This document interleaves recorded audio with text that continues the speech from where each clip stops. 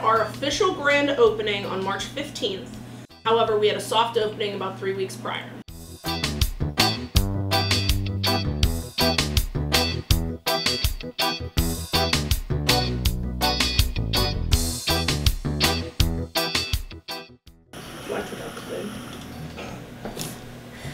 Ooh.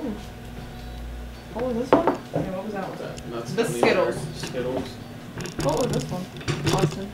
White gummy bear? Oh no, watermelon chill. Oh. So that one's really good for folks that like menthol because it has the fruit with the menthol at the end.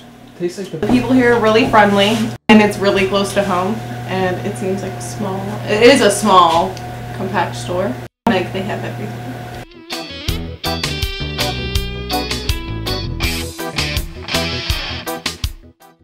We have about 45 different flavors. We try to focus and highlight the flavors that are made in Pittsburgh. For instance, Coil Candy Company and Ferrum City.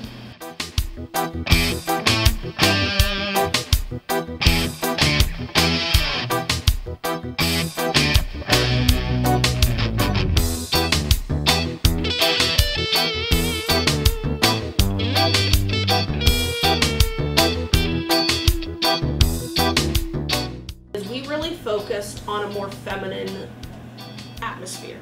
So we know that vaping customer base is actually the smoking customer base.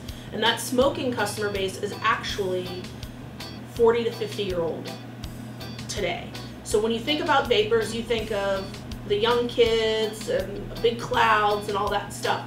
But really the component that we're looking for is a wellness. So we want to try to gear more towards an older population. Now, we love when the young kids come in, and we love to see them come in and have fun and do everything like that, but we also really want to offer them premium juices. So if you go to a vape shop or go online, you can buy juices that are watered down.